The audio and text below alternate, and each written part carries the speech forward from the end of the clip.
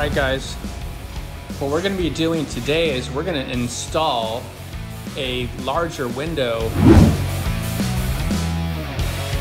All right, guys, this window is installed. I believe this is a 7-foot window. I think we're going to get a 12-foot window, so it's going to go about 2.5 feet farther, so about to here. Okay, guys, take a look at this window opening. 12-foot wide window opening, looking out at the ocean. Wow, this is incredible. What a view. I built a platform out here.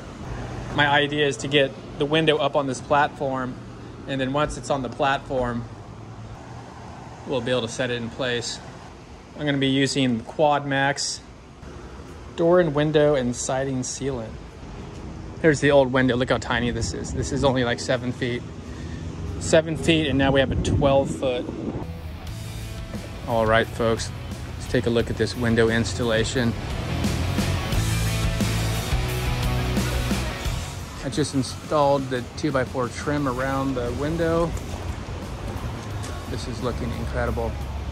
Now this one is an Anderson, 12 foot by 5 feet. That's looking really good.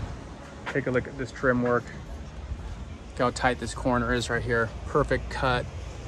So when you're cutting your trim for your window, those 45s, it's good to have a chop saw. And what we have here is the Roby 7 1/4, and that just about is all you need to make these cuts.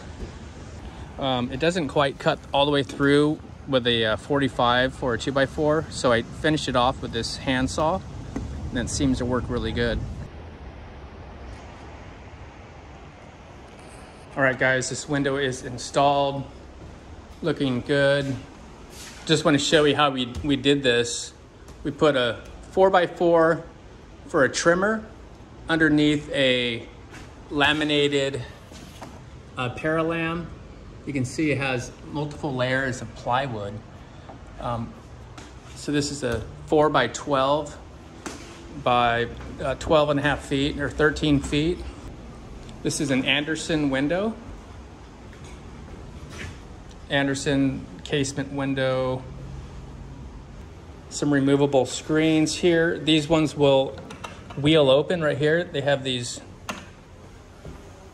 turn handles on both sides, so these will open up. I'm cutting all the shingles to fit right above the window now.